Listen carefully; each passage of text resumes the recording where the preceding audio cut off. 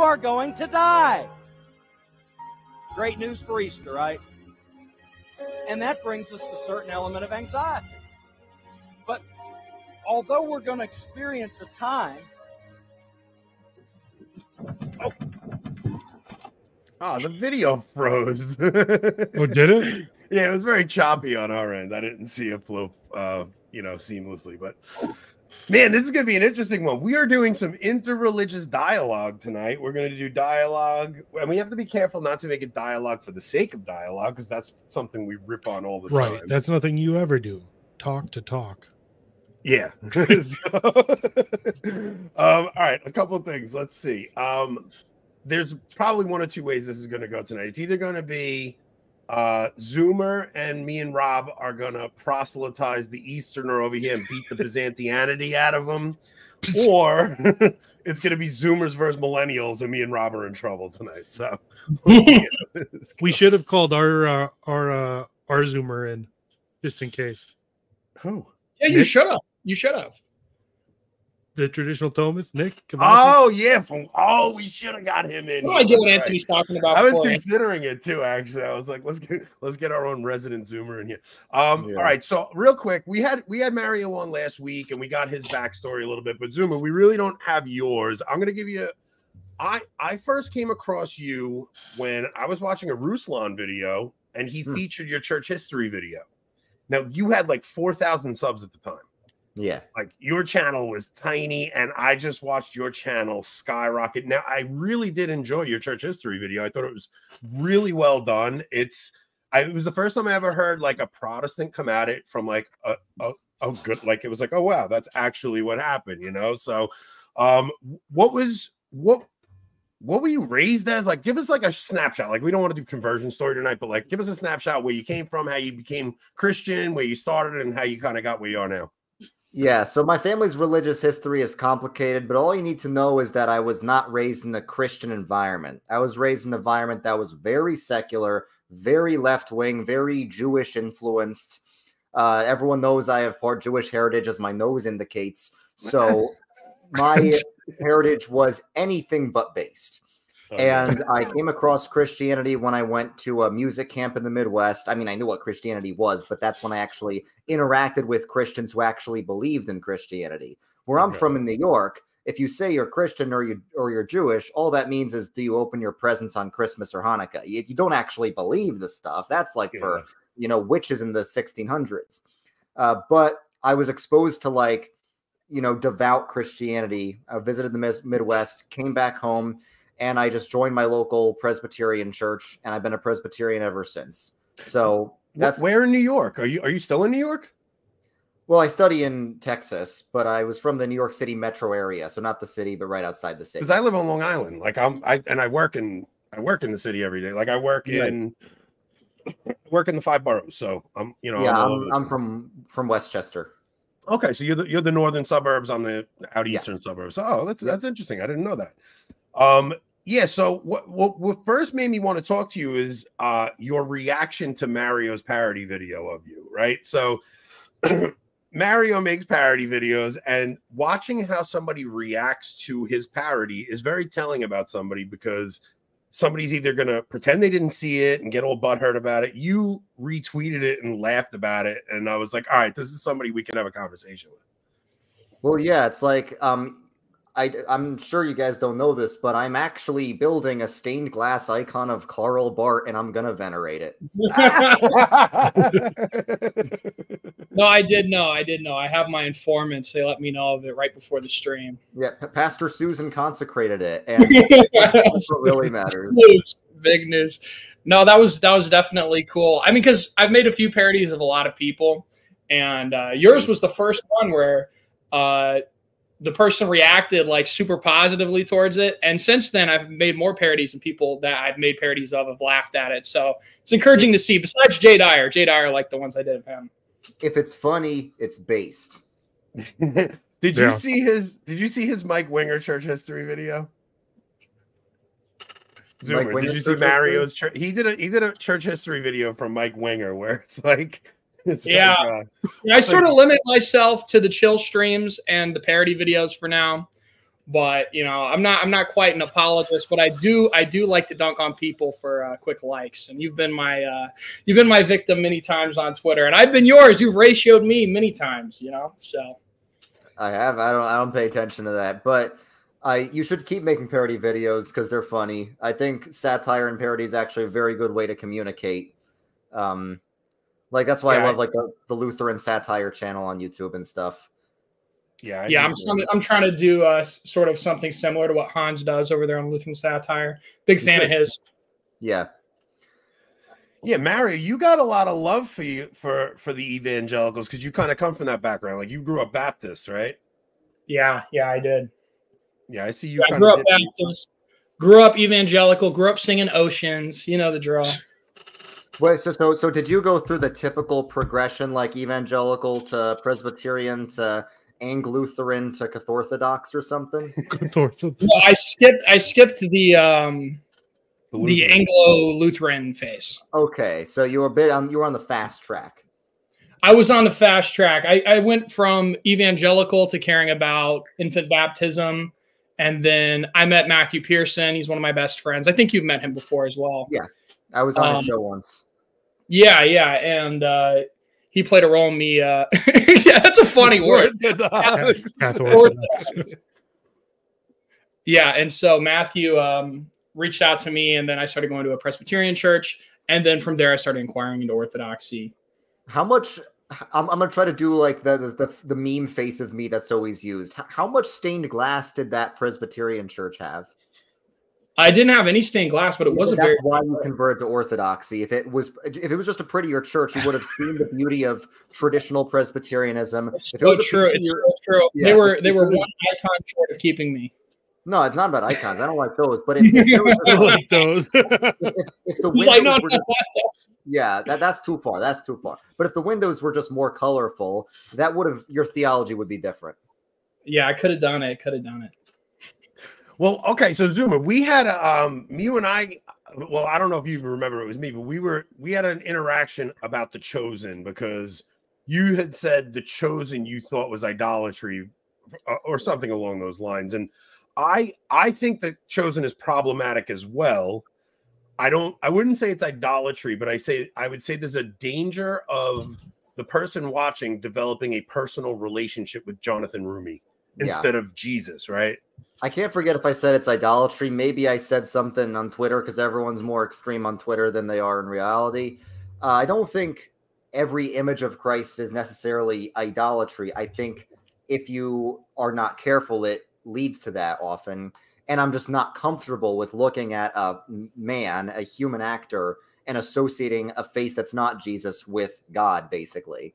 So that's why it's like, I'd rather not have any images of Jesus, but I think the less detailed it is, the more okay it is. So like a Byzantine icon of Jesus, I like the way Byzantine icons work where they're intentionally not super detailed. Whereas like Roman Catholic statues can be very detailed, but I think the worst from an iconoclast perspective would be a human actor actually playing Jesus. I think that's like the highest level of what we're trying to avoid. Okay, so did you ever watch Mel Gibson's The Passion? Yeah, and it's like I enjoyed it, but I'm still just not comfortable watching a human actor play God. Yeah, that movie would be like semi-liturgical for me. Like I watch that movie every Good Friday with my family. That movie is like I don't see Jim Caviezel when I watch that somehow. I don't know how, but I don't see Jim Caviezel. It's a great movie. Yeah. I'm not saying there's any bad intent. The difference that sticks out to me is the fact that in that film, like Jesus's script is very much reduced to like what he says in scripture. And there's not much kind of going off and like inventing new things to say. Whereas in The Chosen, it's like Jesus is very quirky. You know, he's got like his own like sort of evangelical friendly personality going on where he's like, well, that's Peter, you know, and it's like the one scene where he's talking with the apostles and he's like racking his brain. He's like, I'm really trying to write this sermon and get this sermon right. Like he's a Protestant pastor. I'm like, I was so angry while that was going on because it's so Protestant to me. And in the green room, we said this, like there's something going on right now where your generation, like the Zoomers and and younger are looking for something a little deeper than your shallow Protestant, I just got my Bible, I don't need church, I could just, it's just me and Jesus kind of thing. And it's a very interesting thing to watch happen, especially as an older person, seeing these young kids like having these theological arguments. Yeah. Well, I agree. I am just as against like evangelicalism and non-denominationalism as the orthobros and trad Catholics are. Part of Operation Reconquista, yes, it is about calling the mainline churches to repentance, to turn back to Christ. But it's also telling people to leave like evangelicalism and go back to traditional Protestantism, because traditional Protestant is so much closer to Catholicism and Orthodoxy than evangelicalism. Evangelicalism is a modern iteration of the Anabaptists, who are completely rejected by all the reformers. It's a weird fusion of Anabaptist theology with American individualism and capitalism, and that's how you get Pizza Hut Church. That's how you get Hillsong. Yeah. I feel like it's funny because, obviously we're in different sides of the aisle theologically, but I have a really warm spot for the evangelicals. I like them a lot. And I don't know what it is. No, but like not just as people, like I feel like they're sort of their attitude is something that's like, I don't know, very like, they get it in a way. They really get that it's about relationship with Christ, that you need to know Jesus, that you need to have personal devotion, you need to spend time doing Bible studies, stuff like that I think is really good. They just sort of lose me with what their actual church services consist of and what they actually hold to theologically. But their attitude I like. Right. I think individually, like we have the distinction between the visible and invisible church. I would not question whether they're true Christians, whether they're part of the invisible church. I would say their institutions are just, their legitimacy is very questionable if they're true churches at all. I think for the most part, they're not. So I'd say we need the passion that these evangelical individuals have in the old, crusty, stale mainline churches to revive them. And I honestly don't blame people for becoming Catholic and Orthodox. It makes me sad that Protestantism's dying, but I don't blame them, because people are looking for something that's holistically traditional, something that's conservative and traditional. Evangelical Protestants are conservative but not traditional, and mainline Protestants are traditional but not conservative. So until we have some sort of reconquista where we combine the two once again, we should expect people to keep leaving Protestantism. So I figured I can have a conversation with someone like you, because you're someone who will say, okay, Mary is the Theotokos, right? You'll recognize that if you don't hold that opinion, you're actually denying Christ's divinity. It's heretical. And there's prominent evangelicals like John MacArthur, who are Nestorians, who say Mary did not give birth to God. He says it's heretical to call the blood of Jesus the blood of God. I also tend to affirm the perpetual virginity as well. Yeah. So like, while you'll affirm that doctrine, you'll still think it's a little weird where Catholics go with it, right? With Theotokos? Or? Yeah, like you'll see devotion to Mary from a Catholic. Like, that's still pretty alien to you, though, right? We don't pray to ask Mary for intercession. We don't do that. So we don't accept all the Marian dogmas. Theotokos for sure. The perpetual virginity is like probably, but you're right. There's definitely a lot of things with Mary and the saints in Catholicism and Orthodoxy that Protestants just don't do. It's not like, well, I know Protestants don't, but I mean you, like, because you seem, all right, I can have a conversation with you because you're somebody that's actually thinking deeper about these topics. I'm not going to be accused of idolatry, or I'm not going to be called like Mario's church history video of Mike Winger is basically like, the Christian church is the biblical church of biblicalness until Constantine mixes Christianity with paganism. And it's like that. It's just a very superficial understanding of actual church history, where it seems like you actually, even though you may think we go too far with something, I think you're grasping the concept of what we're doing still, right? Of course. I know that it's not praying, it's not worshiping Mary, it's asking Mary to pray for you, same with the saints. What Gavin Ortland calls it, and I agree with his perspective on this, is he calls it, we see it as accretions. It's like things that started out as something innocent and built, like, sort of snowballed over time, like a snowball rolling down the hill. And the Reformation was just pruning some of those practices. So it's not like the early church was the Bible-believing Bible church, and then Constantine came along and invented Roman Catholicism, and who knows about Orthodoxy. And that's what most evangelicals think. They think Constantine invented Catholicism. Who knows what Orthodoxy is? Who knows what Oriental Orthodoxy is? It's probably Muslim. And Martin Luther was probably a Baptist because, you know, he's cool and stuff. That's what they think. When the Da Vinci Code came out years and years ago, I remember that was one of the first things that got evangelicals thinking about church history in my life, at least, was when Hollywood came out and they sort of cast a lot of skepticism on, you know, the legitimacy of the Christian understanding of Jesus and, you know, what Constantine did and, you know, how church history looks. And I remember evangelicals like taking it very seriously. And at this mega church that I grew up in, there were definitely men that were like reading books about Da Vinci Code and like sort of rediscovering Nicene. And it was sort of a funny thing because my first exposure to church history, one of my first exposures was through the Da Vinci Code, because the Da Vinci Code slandered Christianity. And then a bunch of evangelicals started like, you know, looking into history to defend themselves. Right. I mean, I guess that's a good thing. It's like you need to rely on tradition so that's sort of a shield against these weird conspiracy theories that what we now know of as Christianity was invented by Constantine or by pagans or by who knows what. It's like, if you don't know church history, you're living in a fantasy world. Everyone needs to be rooted in church history. And that's why I say I'd rather be Roman Catholic than non-denominational. I'd rather be Eastern Orthodox than non-denominational, because I would not subject myself to a group of people who do not know what they are talking about. Yeah. Even if my mainline pastors are heretical, at least they know the church history. They just reject it. All right. So what makes you start reading the church fathers? Because I see you posting a lot of church father quotes, like especially Augustine.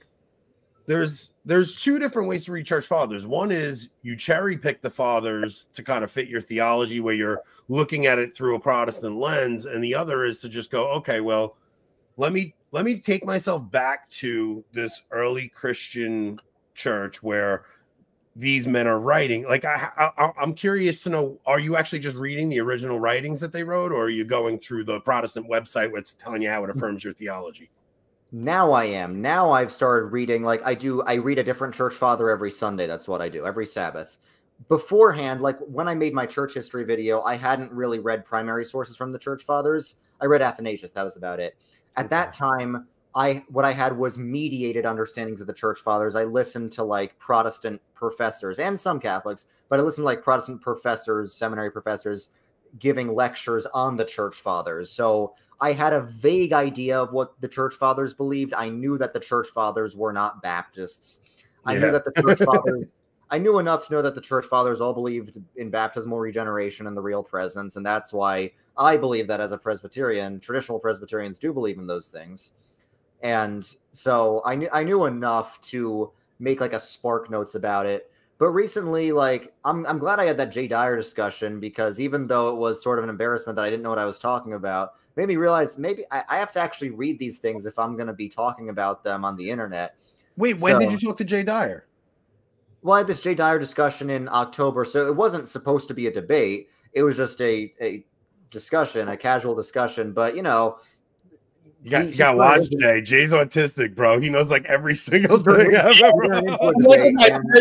With my parody with him, I actually, your video inspired me a little bit with that, because I made a video where he talks to Gavin Ortland, and Gavin's like, I want to have a dialogue, and Jay's like, no, I want to do a debate. I want to do a debate. Right. So he was just like, well, what do you think about what the Cappadocian fathers said about that? And I was like, he's nuts. You're like, bro, I don't know. I haven't. So afterwards, I was like, yeah, it was a good discussion. But then the Orthobros started to be like, Jay Dyer destroyed. He said that's what started the conflict between me and the 14-year-old Orthobros in my server, in my Discord server. It's nothing. It's like there are these people who say I'm anti-Orthodox just because I got into some conflict with 14-year-old ortho LARPers who don't even go to church on my server. That's what happened, basically. But it inspired me to read the church fathers. So lately, yes, I've read most of the apostolic fathers. I've read a lot of Athanasius, Augustine, Anselm, Aquinas.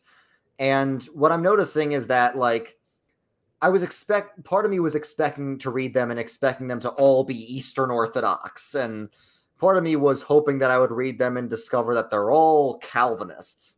Turns out they're just the church fathers.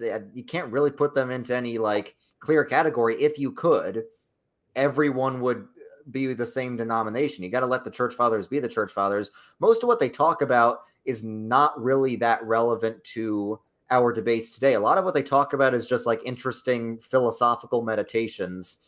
It was funny. I was reading Clement of Rome and everything was sounding really interesting. And then he just talks about the phoenix like it's a real bird. I'm like, okay, I wasn't expecting that. So it's interesting reading the church fathers. Of course, it's not nearly as illuminating as the scriptures, but it's very interesting to see what different people talk about at different times, like what their focus is on at different times. Like in the beginning, the Apostolic Fathers, not as much philosophical speculation. It's mostly just about defending the truth of Christianity. And then if you read Gregory of Nazianzus or Gregory of Nyssa or Augustine, then it's a lot about, and Athanasius, then it's a lot about how the Trinity works and how Christology works. I'm reading St. Gregory of Nyssa, The Life of Moses right now, and that's a lot on just how to live a holy life.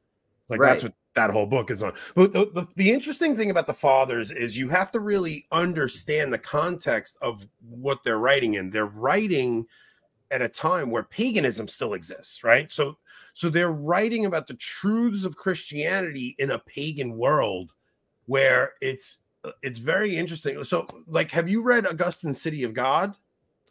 I just started that. I've read his Confessions. I'm starting his City of God. So Confessions is just his conversion story, basically. But City of God is super interesting because he's talking about how the altars, these altars are being set up. And because these altars are being set up, the pagan gods are being banished. So you're seeing the prophecies in Daniel fulfilled. Yeah. So in Daniel, you have these prophecies about a kingdom that's going to come, right? And this is what because I heard you talking to Trent. I just listened to that conversation today, and you guys were discussing salvation from like a Catholic standpoint, and you asked him like, okay, so is it fair to say that a Catholic believes they're saved by grace through faith and works, right? Like because I think a lot of Catholics don't really know how to answer that question. And one thing I always I wish Trent would explain more of is part of the Catholic gospel is the kingdom. It's so much a part of it, right? So so Mario, I've heard you make this comment where you're like, I hate the argument from Catholics where they say Rome big, therefore true. And it's a very simplistic way of saying it, right? But there's something to that. The Catholic Church is the church that goes and converts the world, right? It's going out and converting these pagan nations, getting them to turn from their idols and coming into a Christian life. And so much of that is because Christ through the Gospels is saying, repent and believe the good news, for the kingdom is at hand.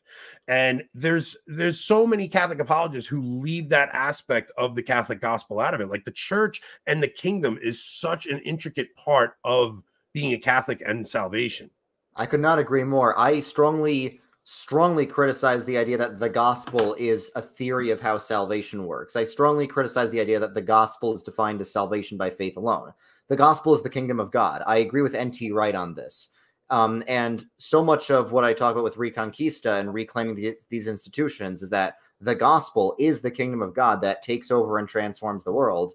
And that's not necessarily an argument for why I believe Rome is the true church, but it definitely is an argument for why I believe Rome is a true church.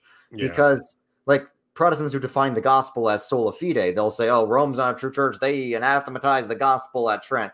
But because the Bible says the gospel is about the kingdom of God, well, because Rome and the East, even if they have different understandings of justification, they're spreading the kingdom of God. So, yeah, and they are spreading the kingdom of God in the name of the true king. We believe in the same Jesus. So that's where my ecumenism with Rome and the East, which some more strict fundamentalist Protestants, especially the Baptists, don't like. I would say, too, just one point of clarification about something you mentioned that I said. I actually said that Rome being the biggest is the best argument for Rome. I didn't say that I didn't like it. Oh, I thought you were mocking it. That was the strongest argument for Rome.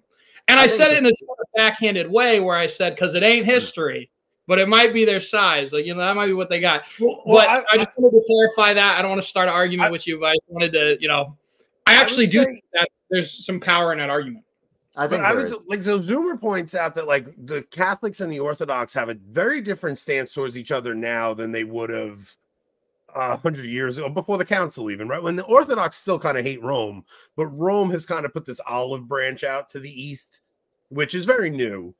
But I would say my understanding of how there's still some kind of a communion between East and West is that I see when Jesus says he is the temple, right? Like, tear down this temple and in 3 days I will rebuild it. There's such an important aspect of the temple itself no longer exists because we don't offer sacrifice in the temple anymore. The temple is now Christ's body, and wherever we offer the mass and and we celebrate the mass, that is the temple is wherever we celebrate the mass. So the kingdom is wherever the king is, and the king is wherever the Eucharist is. And so somehow that Eucharistic kingdom extends to East and West, despite each other anathematizing each other and things like that. That's where I would try to understand that, I guess. Have you read the Westminster Confession? No, I haven't. Yeah. It's what that's exactly what the Westminster Confession says. The visible church is where the sacraments are administered and the word of God is preached. Because for that exact reason, that's where Christ is present, where we have the sacraments. Yeah, wherever the king is, there is the kingdom, right? So yeah. I know the East has, because when we were talking about salvation, like a Catholic will say you're saved by grace, but that's like you're dead in your sins because I did nothing to earn God's grace in my life. If you guys knew what I was doing before my reversion, really. So a Catholic does believe that at baptism you are born again, but I left the faith for years, right? And then by God's grace, he calls me back. So that initial thing is I was dead in my sins. I did nothing to deserve it, but God somehow shined grace into my heart to get me to come back to him. And then throughout my life, I'm constantly trying to emulate the life of Christ. So an Eastern Orthodox would say that's theosis. And I know you were saying the fathers when you read, I forgot who you said you were reading. You were like, all I keep hearing is theosis over and over. Me? Yeah. Yeah, the fathers definitely did believe in theosis. All Christian traditions have doctrine of theosis. The East wasn't uniquely focused on it until like the 20th century. But Athanasius definitely does talk about theosis. He says, talks a lot about partaking of the divine. He talks a lot about his famous quote is God became man so that man might become God. So yeah, I think there's a lot more. I'm not saying it's the same. There's a lot more similarity on justification and predestination between the Reformed and the Catholics than a lot of people think. It's not identical, and there still are important differences, but both sides misunderstand each other and misunderstand their own views. A lot of it's probably semantic, right? A lot of it is semantic, I think. Like, there still is the distinction between imputed righteousness and infused righteousness. Like, that's a real distinction. But as Trent Horn told me, and I agree, a faith plus works is a very unhelpful and way oversimplified way to describe the Catholic position. Yeah, I would agree with that. Mario, do you guys, what is the Eastern position on purgatory? Do you guys have any concept of purgatory? I'm not nearly smart enough to answer that question. I'm not asking you to be a. Don't ask them about toll houses. Don't ask them about toll houses. Oh yeah. Well, but on purgation in particular, I haven't read enough, and I don't know enough to actually answer that question. And it's not something that I've heard talked about a lot. What I've heard is that some Eastern Orthodox believe in toll houses, some don't. It's not like no council talks about it, so it's sort of. Toll houses is different than purgation, though, because toll houses would be what happens after you die, like the concept of an angel taking you up. That's different than purgation and how all of that works. So I haven't studied that issue enough in particular to answer that. But as far as toll houses go, yeah, I affirm toll houses. I believe in toll houses. Right. I heard some people say that it, like, the Russian Orthodox tend to affirm it more, and like the Antiochian Orthodox tend to affirm it less, or something. Is that true? I have no idea about that, but a lot of people I know, because the parish that I'm attending is Antiochian Orthodox. Okay. A lot of people believe in toll houses, but it's not like something that like people are talking about. Like I've never heard a homily on toll houses. Right. I've never heard a homily on purgatory. Yeah, like there's certain topics that I guess just don't come up a ton that are very weird to outsiders. And I think toll houses and purgatory, toll houses for Orthodox and purgatory for Catholics, are two of those things that are sort of odd when you look out from the outset. But yeah, I'm going off. This is actually a very easy to defend position. I think it is. I think Trent Horn definitely won the purgatory debate recently. Oh, really? I think he won. I'm not saying I agree with him, but I think you think he did better. He won the debate. Yeah. I think like for a Protestant to understand purgatory, I think I heard Patrick Madrid explain it this way. It's like, okay, you believe you need to be cleansed of your sin by the blood of Jesus, right? So yeah, after you die is when that blood of Jesus cleanses you, and that's basically purgatory. It's like when you die, the blood of Jesus cleanses you and it purges you of your, I mean, it's really just your attachments that you still hold on to. The sins that you haven't purged yourself of, there's a way that, you know, this is a person who died in a state of grace, had a life with God, but there's still some attachments that have to be dealt with. Yeah, the way I see the Catholic view, I know that like a lot of medieval concepts of purgatory made it seem like active punishment. Seems to me like the modern Catholic view is that it's just post-death sanctification. It's like extra sanctification after death. Like Protestants would agree that this life is purgatory, basically. This life where we are being purged of our sin, and that is often a painful experience. So this life is purgatory. The question is, when you die, does your sinful flesh die with you or not? That's the question. Yeah. And I think you can make an equally convincing case for both sides, because it's like your soul lives on. Your soul is still corrupted. It's not just your physical body that's corrupted. I'm going off script here. This is not what the Reformed tradition necessarily says. I think what happens between death and the final judgment is kind of a mystery. So I'm not. I don't know if there's actually any church doctrine defining exactly what happens either. Rob, do you know what we have to believe the fide? Like there's some things that like a Catholic is obliged to submit to. I'm not 100% sure what we have to submit to in that. Well, so we have to, at the moment of death, you'll have your particular judgment, which will determine your eternal place. That's if you're going up or down. Yeah. Right. And then from there, you will either go to hell, purgatory, or heaven. If you go to purgatory, you'll eventually get to heaven. And then really then it's just at the end of time, there will be the general judgment, of all of humanity. And that's really, really about it. See, but we were talking about this a while ago, and it's if you think about, okay, you die, don't you leave space and time? No one knows.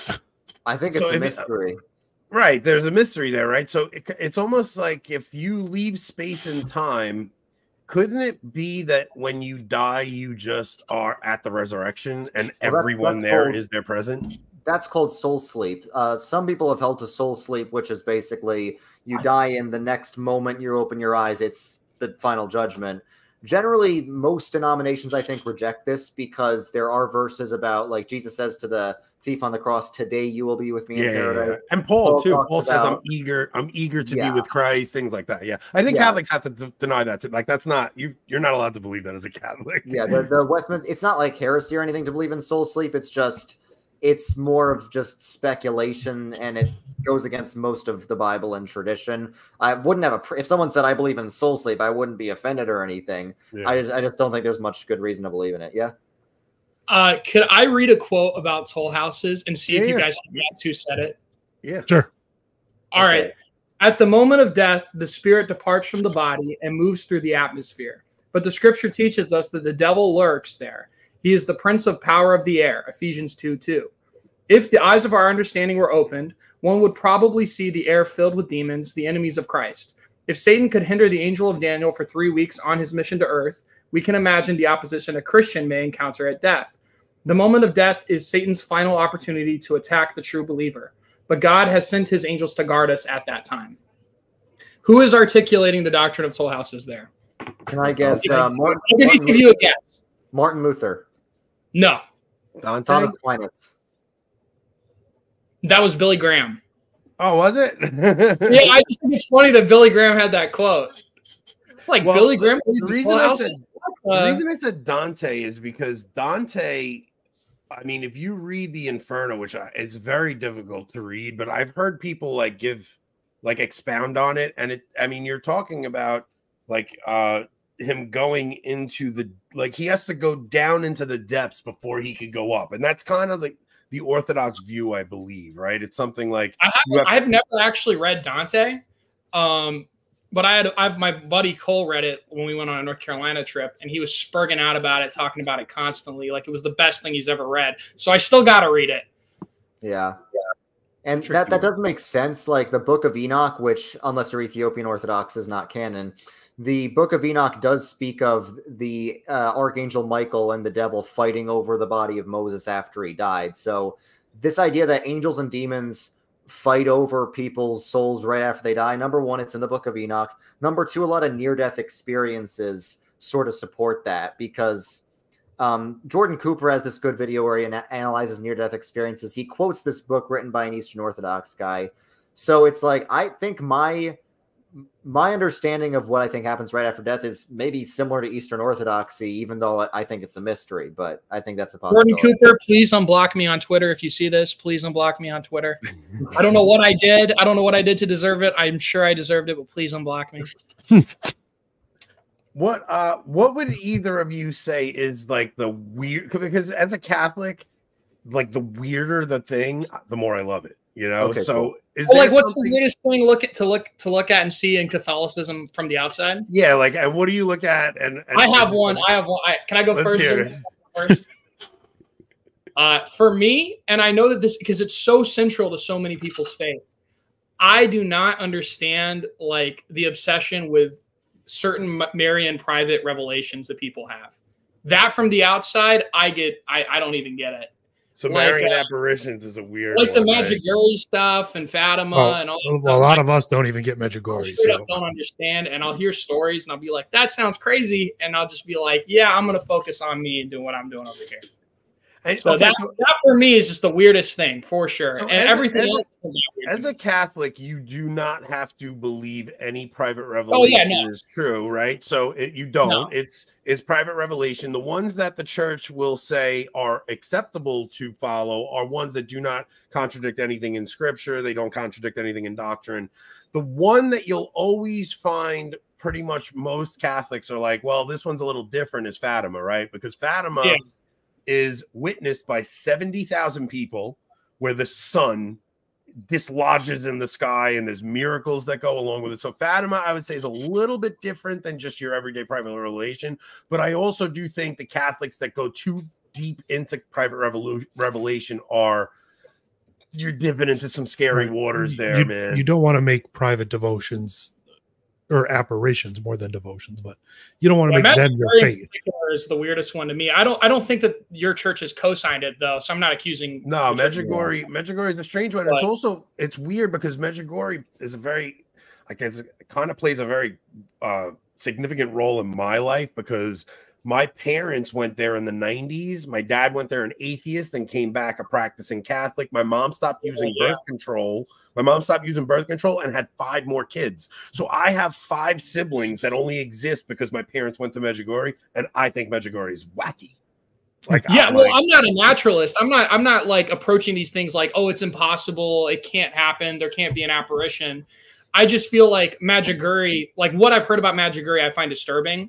What I've heard about other ones, I don't have as strong of an opinion on, but it's still just odd to me from the outside. It's just odd. Wait, but not all Catholic miracles by any stretch, but just those. Okay, so do they have Eucharistic miracles in the East? Yeah. But Eucharistic miracles in the East are generally like not a good thing from an Eastern Orthodox perspective. So if you have take for example, the Eucharist turns into like actual flesh or something, that's a bad sign. That means that the priest didn't have faith, or that the congregation. It means that same way here for in us. The West too. Oh, okay. I didn't know that, but I was just going to say, Zoomer, have you ever looked into Eucharistic miracles? From what I've seen, and I can't teach on this. I'm not some authority, but based on what I know, not a positive. Zoomer, have you ever seen Eucharistic miracles? Yeah, I've looked into them. There's some Eastern Eucharistic miracles, some Coptic Eucharistic miracles, some Anglican ones. There aren't Presbyterian Eucharistic miracle. I mean, I know myself and many other Presbyterians I know have powerful experiences of the Eucharist. That's not the same as a Eucharistic miracle. No. We're talking something supernatural happens. Like we will have bleeding hosts. So human heart tissue. My approach to all these things, whether it's Eucharistic miracles or Fatima or Marian apparitions or anything like that, my approach is just open-mindedness, but also caution. I think all of them could be true. I don't dogmatically assert any of them, because if it is God working, I don't want to say it's not. If it's not God working, I don't want to dogmatically say it is. And if the Catholic Church doesn't require me to believe in it, and I'm not even Catholic, then I don't see why I need to dogmatically affirm it. I think the weirdest thing in the Catholic Church I'm not even saying it's like bad. The thing I find is weird, especially because my mom she's now a devout Roman Catholic. The relics, the things with the relics. Like my mom was telling me like, oh yeah, today that's awesome. Come on, Zoomer. No, Wait a minute. Your mom is a devout Roman Catholic? Oh yeah, she's based. But I just have to tell you something. That means she's praying the rosary for you, and that means you're going to be Catholic too. Rosary for the Reconquista. Yo, you're bringing your whole squad into Rome, bro. I'm just telling you right now. That tweet you did, I think it was either yesterday or the day before, maybe it was today, I don't remember, where you said if I met Pope Francis, he'd tell me to stay Presbyterian and do the Reconquista. That's probably the funniest tweet I've ever seen. I think he would. I sent that tweet to Anthony. I think we all know that is true. I think we all know that. 100%. Yeah. So my mom would tell me like, oh, I got back from church and there was this saint's heart, preserved. That is so cool. And I'm like, so cool. I'm not saying it's like bad or gross or anything. I'm just like, we do not do that at First Presbyterian Church. Dude, you gotta get into the spooky elements, bro. The skulls. Yes, there's something like dark and mysterious about especially early Catholicism, right? So if you're going back into the early church, especially if you're understanding what's going on as Christianity's spreading, you have these I think Joshua Charles was on with us. We were talking about some of the early saints talking about the Oracle of Delphi could no longer make predictions because there were certain saints had died and their bones were close by. And something happened where there would be miracles performed when we would venerate the relics of saints. And this is a very, very early church practice. That's what actually starts us raising people to the altars, we call it, and the canonization process. The modern canonization process is it's a little different than it used to be, but there like 2 miracles are required before a person can be elevated to, through the canonization process. But in the early church, if a person was martyred, or if they were just lived an extraordinarily holy life, when they died, God would allow their relics to give miraculous healings and things like that. And it just developed into this cult of, people get scared by that word cult, but cult is just the way you worship, right? So it's like creed, code, cult. It's your creed is what you believe, your code is the way you live, and your cult is how you worship. So just these strange practices would pop up from the early church, and it's just developed over time. And now we have like 1st and 2nd and 3rd class relics. And so we had a reliquary come by our house about 2 years ago. My cousin's wife had after she had a baby, there was what you call a window. So she had a C-section, and there was a window that her skin was so thin that the doctors told her if she gets pregnant again, she could die. Not skin, but yeah, it was like so thin they call it a window. So the reliquary comes by, and my cousin's wife touched a relic of St. Maximilian Kolbe, felt a burning sensation in her stomach. The next time she went back to the doctor was like, "You're totally fine. You can have a kid." They named their kid Kolbe because they touched the relic of St. Maximilian Kolbe. Well, I believe that. I believe that that's something that happened. So someone was asking how my mom became Catholic. Long story. So she's one of those people who was like, you know, a cradle Catholic who walked away because it was just cultural Catholicism and nobody cared. And she was sort of my parents were both hippies when I was born, New Age hippies. And briefly, my family, I was not a believer at this time, but my family briefly went to this PCA Presbyterian church where my dad converted. You know what the PCA is like? It's Baptist with I promised Jonathan McKenzie I wouldn't say that. The PCA is a very evangelical style a lot of the time, and they had contemporary worship music. And my mom remembered the base Catholic worship music from her childhood, and she was listening to this like jazz Christian stuff. And my dad played the band at church. That's what really got her set over the edge was we were driving in a car and I just heard jazz on the radio and I was like, this sounds like church music.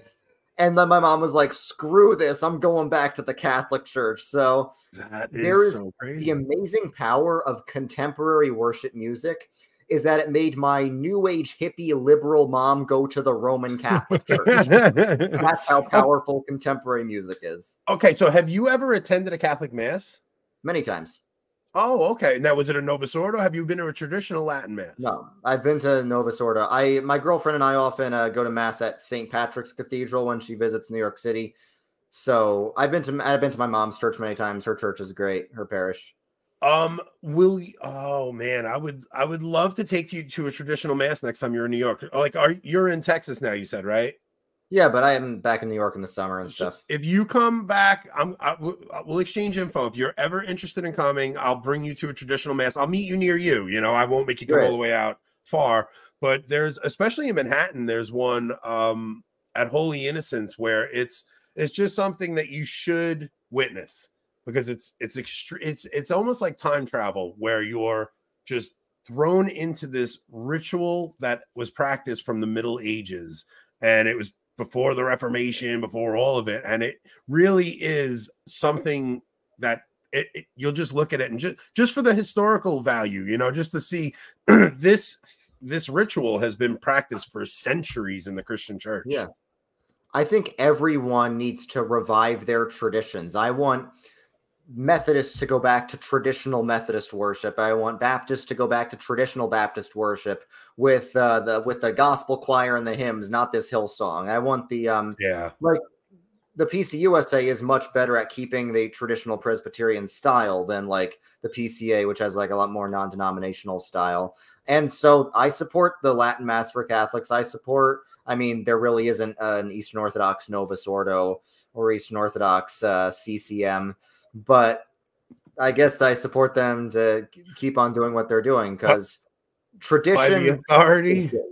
By the authority of the most holy Neo-Thomas Manualists, I call upon Christian Byzantine Mario and redeemed Sewer to shave their beards and accept the 24 Thomistic theses of St. Pius X. So you are getting married in a year or so. You had mentioned on Trent's show.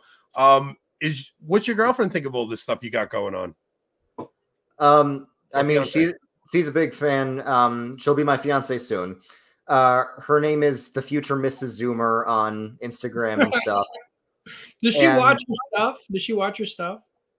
She watches the main things. She doesn't use social media much. I think she got frozen in a glacier in the 1600s and recently thawed because she just hates the internet. Even though she met me on the internet, she just does not like being on social media a lot of the time. And she won't listen to anything that was written after 1900. And she's in the PCA. Her church is contemporary, but she doesn't like it. She's not reconquisting with you, bro? Well, sort of. She has a job at a local PCUSA church, but her membership is at a PCA. Well, I'm not trying to press you. I just would have thought that she would be a Reconquista gang. Sort of. She will be when you get married, I assume. Yeah, when we get married, we're just going to find the best Presbyterian church we can find, wherever it is. And probably it'll be PCUSA. I don't know. Maybe not, but... Well, listen, I think so I watched your conversation with Calvin Robinson. Yeah. And that was an interesting one because Calvin's an interesting guy. Like, I've talked to Calvin. Calvin's been on my show. He's an interesting guy because he's like, he talks like a Catholic and everything, but he's like, yeah, but I don't like, because it's a very strange time to be Catholic, right? So you had said today, you're like, yeah, I admit that Rome is a million times more stable than my whatever. And I'm like, I've never heard anybody describe Rome as stable right now, because most Catholics are losing their mind. Compared to mainline. Do you guys have lesbian atheist pastors? No, we don't. Okay, no, just Eucharistic ministers. Then you guys are doing better than we're doing. There's the New York in them coming out. I like it. You guys are doing better. It's like the even like Pope Francis I think the most liberal it gets is James Martin, I guess, and he is way less liberal than a lot of people in the Presbyterian Church these days. And I know he still has to paint within lines. Like he still can't come right out and say homosexuality is totally fine. Like he can't do that. He still has to paint within a line. There are Catholic heretics like Richard Rohr, but they don't have like power in the church. Yeah. I kind of like Pope Francis, honestly, especially because he said Martin Luther was right about justification and freaked everyone out. You know what he did that I liked? You know, he did one thing I liked too. He venerates St. Seraphim of Sarov. St. Seraphim of Sarov, pray for us. And that's pretty based. But I will say that I don't like what he's doing to my TLM buddies. And I don't like what he's doing with the weird sophistry with the gay stuff. I don't like that. Well, okay. So I think... He's not pro-gay. He's calling for an investigation of this ugly gender ideology. No, he's not. Yeah. I'm not saying he's all the way there. He's trying to be political and keep everybody happy. That's what I think he's doing. I think he's watering down certain more important things in order to have outreach with people. And it's tricky for the more traditional types, especially when he's, hammering down on our liturgy. And it's just but to hear you say that we're a million times more stable was just like refreshing. I'm like, really? Wow. Because most Catholics think the empire is collapsing right now. We're like, what is going on, man?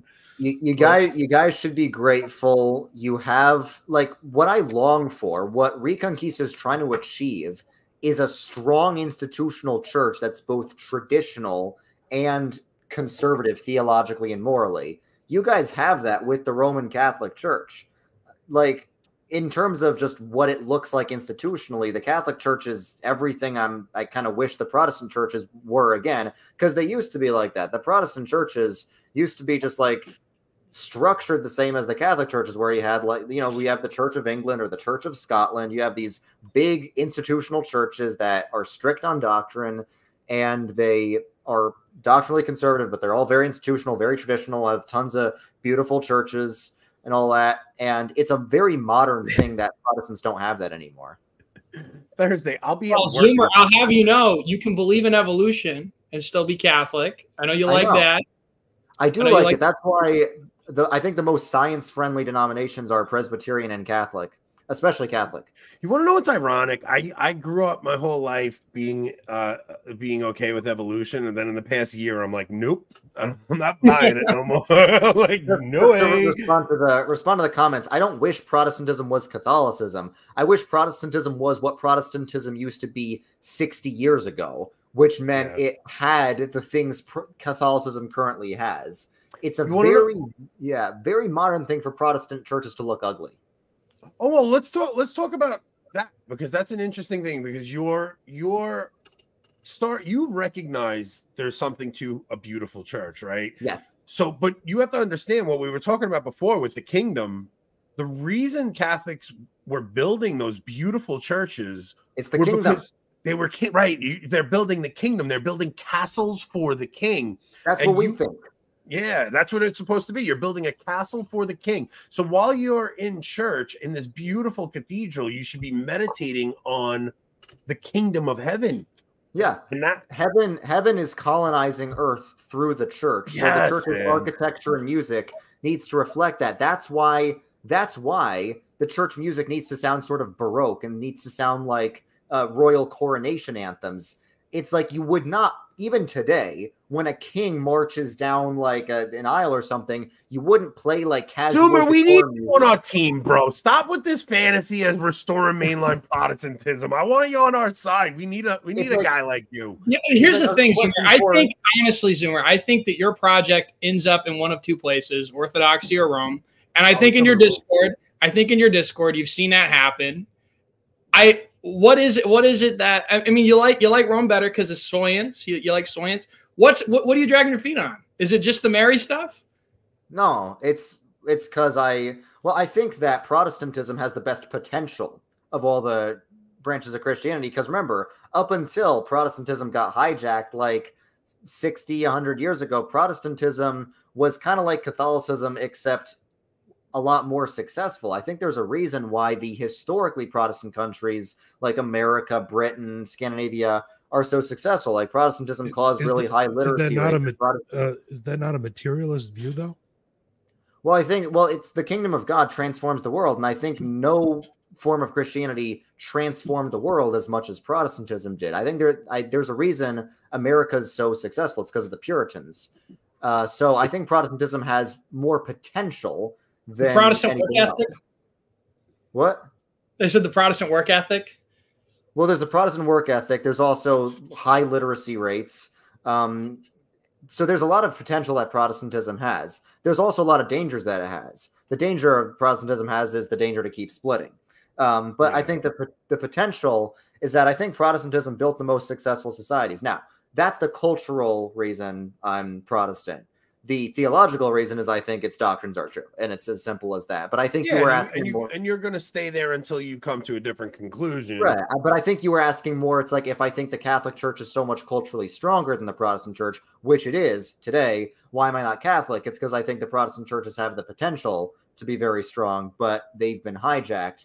Now you could say, why, if Protestantism got hijacked, doesn't it show that the gates of hell prevailed against it? Well, there's been no theologically liberal hijack of Islam or Mormonism or Jehovah's Witnessesism.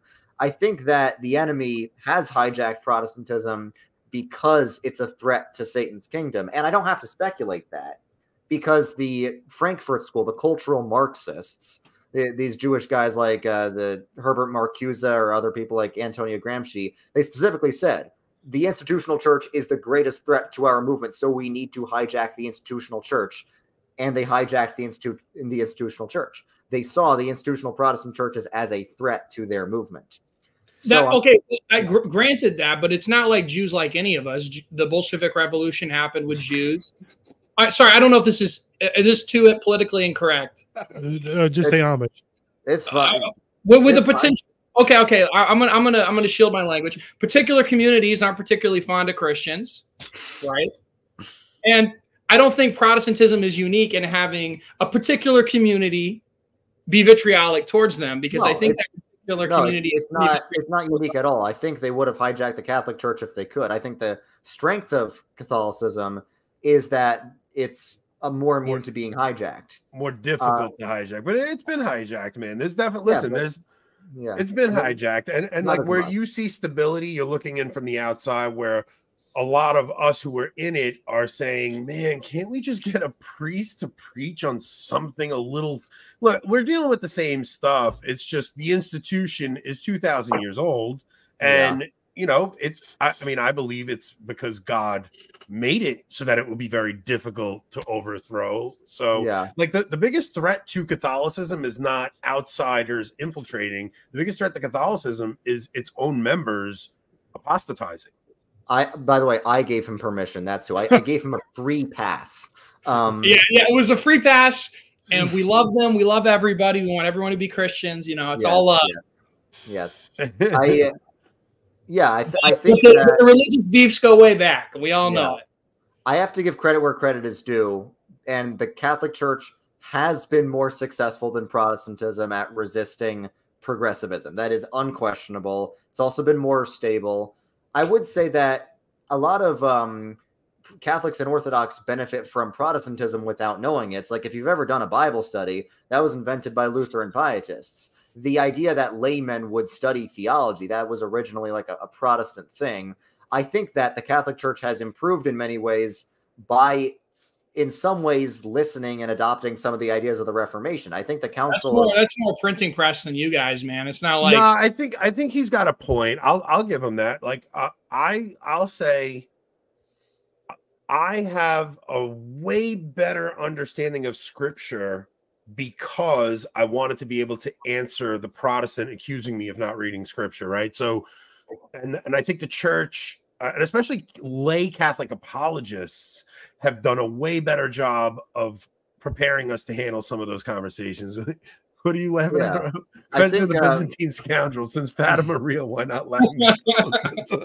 I think conversations between Catholics and Protestants help each other because it causes Protestants to need to read the Church Fathers. It causes Catholics to need to memorize those scripture proof texts. Dude, I think you're an anomaly, man. I mean, I can only go based on my typical interaction, right? But the typical interaction I have with a Protestant is Catholicism is from the devil and it's pagan, and they're not actually thinking, I think you would even recognize that even some of the weirder Catholic things that we do are based in Scripture. They're just based on Scripture through typology, and they're a lot harder to see.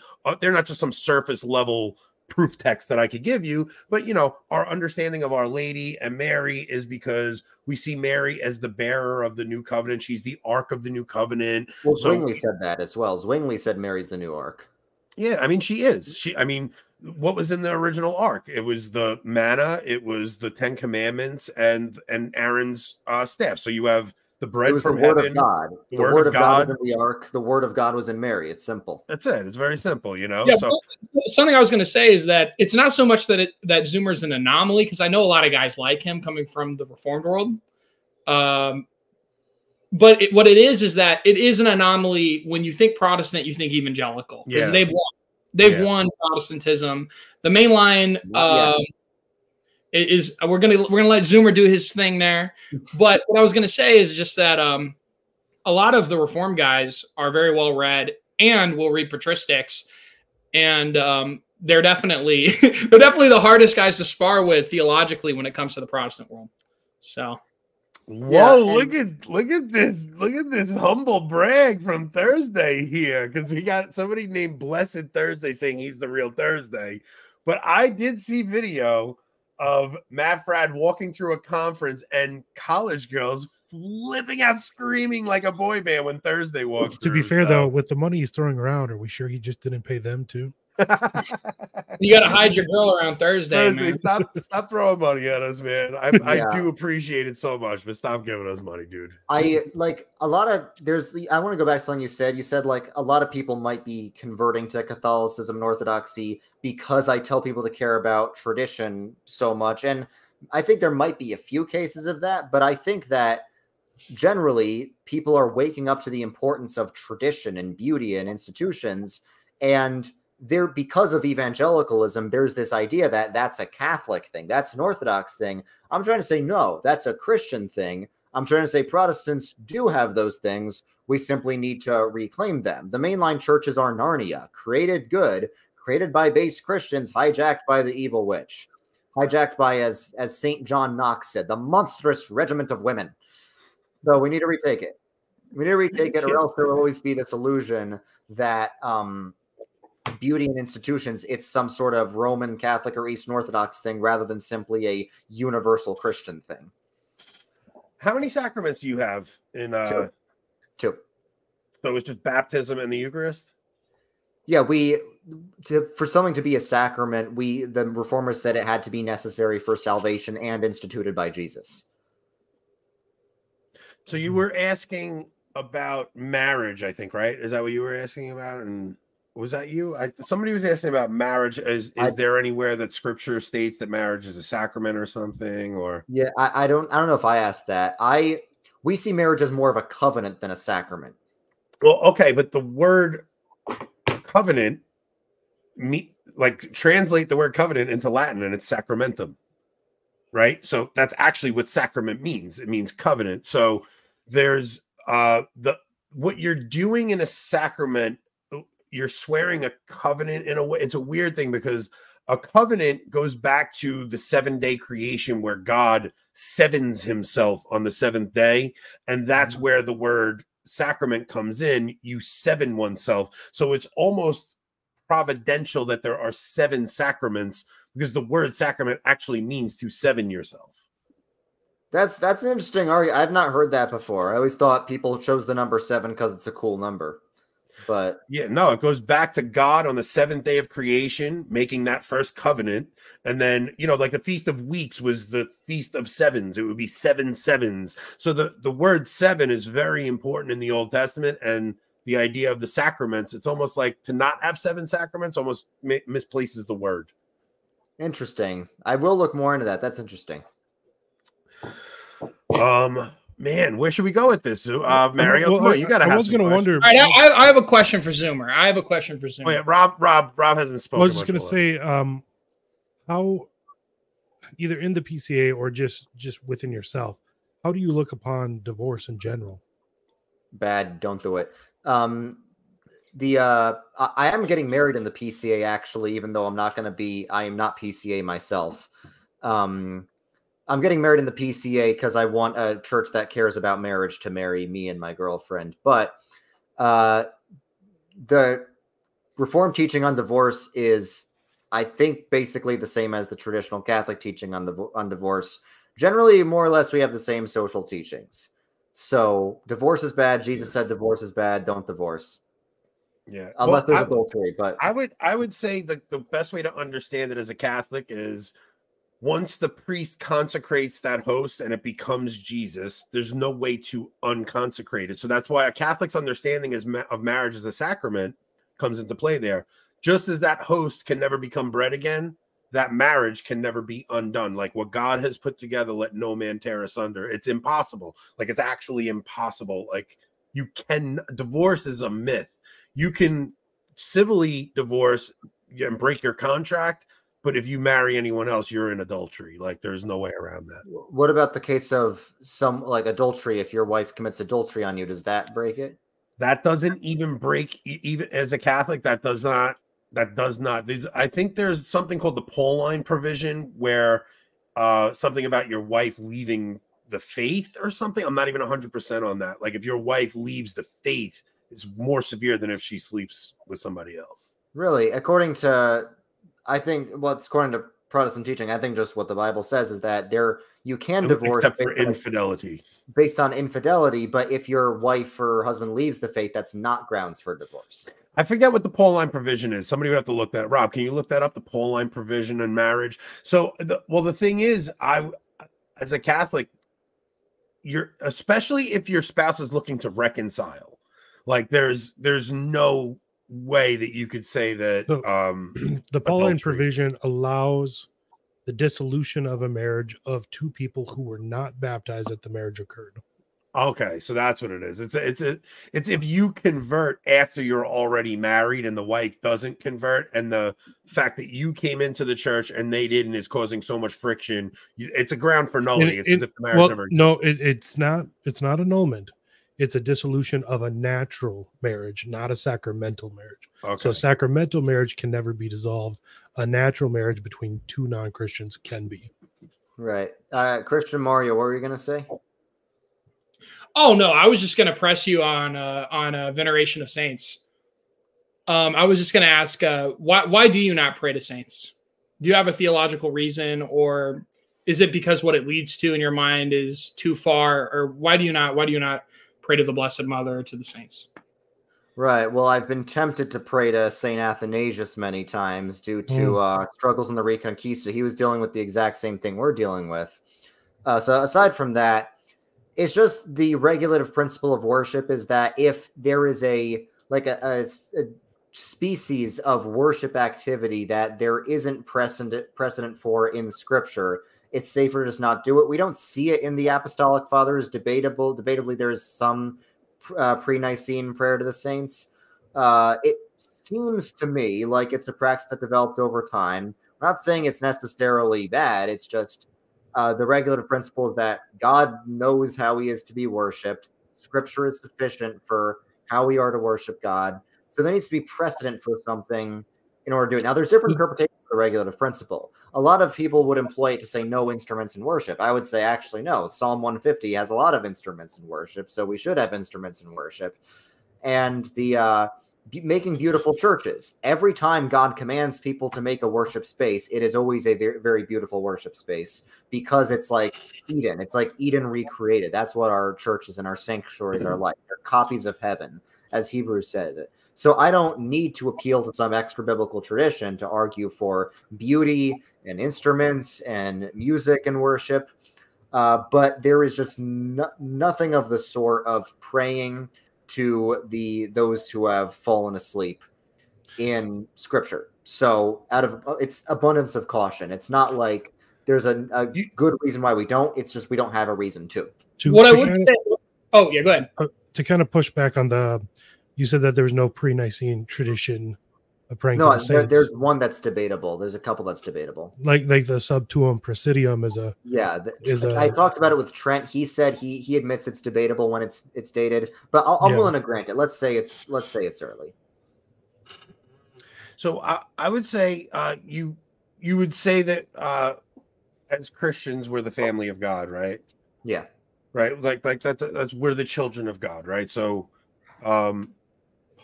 Scripture aside and all that, the way I came to understand that was God wants you to know your siblings, right? The ones who came before you, especially. So he would grant little favors. It's not like the saint is doing something for you. It's that God wants you to love your older siblings. So when you ask for their intercession, God grants you a little favor because he wants you to love your older siblings because they're your family. And that's kind of how I always understood it, you know? Yeah, well, we should. I would just say the Scripture is clear that the saints are alive, the angels are alive, and the Scripture is also clear that the angels and the saints have an awareness of what happens on earth in Scripture. And then finally, we know that the angels and saints pray for us from Scripture. So we know that they're alive. We know that they know what's going on down here. And then we also know that they pray for us. It just sort of seems like an outpouring, like a logical position would be to ask for their intercession. When we know that Christ being the one mediator, that's him mediating between his humanity and his divinity, and in a salvific way for us. It's not so much that he's the only person that intercedes, because when we pray for each other, that's interceding for each other. So in a derivative sense, we intercede for each other. Right. We do believe that we should venerate the saints, and venerating just the literal sense of honoring the saints and emulating the saints.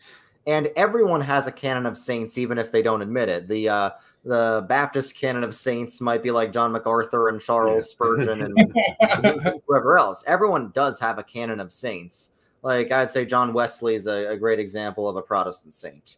In my school, my school is a Methodist seminary. There's icons of John Wesley.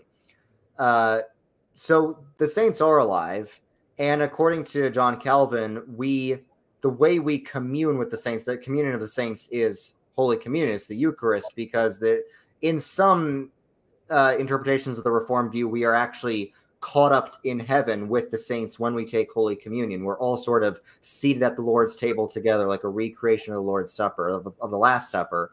And sort of that's how we commune with the saints. There's an understanding that there's like a chasm between the church militant and the church triumphant, even though we know they're alive. They use that language? That's the language I'm using. That's not language that's very Catholic sounding language. Even the idea of so would your tradition understand the book of Revelation, the apocalypse? Would that just be like a prophecy about the end of the world? No, that's dispensationalism. Revelation talks about the worship in heaven. Right. Which for us, as you're reading it, you're actually reading about what we do in our liturgy. Right, you have like these candles and an altar, and you're having the angels and saints around the altar. And so when a Catholic reads the apocalypse, we're reading about the worship, because every mass is a miniature end of the world, essentially, you know. So I didn't know if your tradition understood it in that way also. I mean, Revelation was the one book that John Calvin was too scared to write a commentary on, but generally we would accept that Revelation is talking about that. And I think that is why, like, I think I make a biblical argument for stained glass from Revelation, because it says the holy city is filled with gems. We don't need to actually adorn our churches with gems, but stained glass looks like gems. There's something uniquely beautiful about colorful, transparent light coming in. Yeah. And that's why I care about the color of the stained glass more than what it's even depicting. I think even if it's just abstract shapes, I think that is objectively beautiful. It looks like the gems of the heavenly Jerusalem. And Revelation, I think Revelation is supposed to be a guide for what worship style is to be like. Yeah, that's so interesting that you're saying. Would you, a Reformed person, can say that the saints in heaven do pray for us? Like, would you believe that they do pray for us in heaven? Yes, but they're not omniscient. So it's like, think about how many prayers some of those top tier saints must get every day. Well, it wouldn't be an issue of them being omniscient. God's omniscient. The Holy Spirit is omniscient. And they don't need to be omniscient to have an awareness of what's going on earth. I think, like I said, I think it's a mystery, sort of what happens between. Like I said, I'm not laughing at you. I'm laughing at the comment. I apologize. No, it's okay. It's a mystery what happens after death for us. So, can the saints pray for us? What's it like when they understand us? I don't know. It's like, if we have this understanding, most people generally understand the saints are free from any sort of like pain or despair. So if we burden them with our concerns, is that causing them any pain or despair? That's something I've thought through. I know that's not very theologically, not very doctrinally airtight. That's just something I've wondered. It's like, Mary gave birth to God. She's done enough. She doesn't need to be bothered with my problems. That's something I've thought about. Oh man, I would think that so, well, I would think Mary's different from the other saints in some aspects, just because she's more, she's like, we would see Mary as the crown of creation, but even the other saints, I would say it's not about their omniscience. It's that I really think it's that God is granting the favor through them because he wants you to love them. And especially Mary, like God wants you to love her because she's, there's something about like, if you really understand how the queen works in the Davidic kingdom, where it's the queen mother, and the queen mother goes before the king and like begs him for little things, and you're seeing this typological like prophecy about how the Davidic kingdom will work once Christ ascends to that throne. So I mean, in Revelation 6 too, we see saints praying for us in heaven. The martyrs in heaven directing their prayers to God, interceding for us on earth. I feel like I don't know how much of a mystery it is that the saints pray for us. I think it's in Scripture. Yeah, I do agree with this, and this is probably my next tweet that I'll make.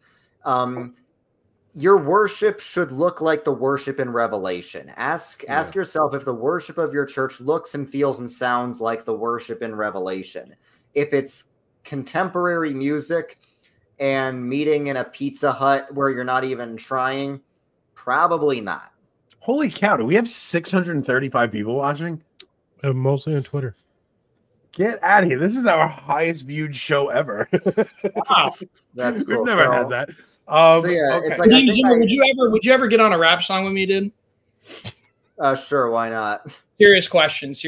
I would love to see a parody with you two working together. Even if he doesn't rap, if he does something with you to do a parody together. We should parody something. We'll think of something. We have a mutual enemy, MacArthur. Yeah. I do make some parody characters like Saint Bigachungus of Kazakhstan, but apparently you didn't like that, so I won't do that. Okay, so do you catch a lot of grief from Protestants for your?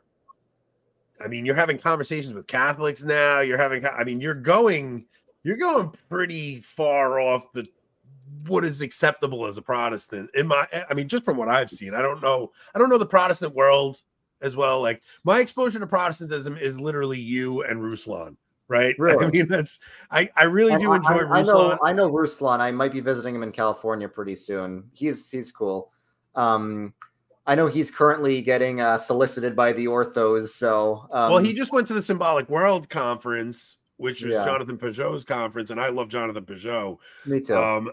But I I made a joke the other day. I was like, "Oh, I think Ruslan's going Orthodox and Zoomer's coming to Rome," and he responded to it. He's like, "I'm not becoming Orthodox," and I'm not going to ever.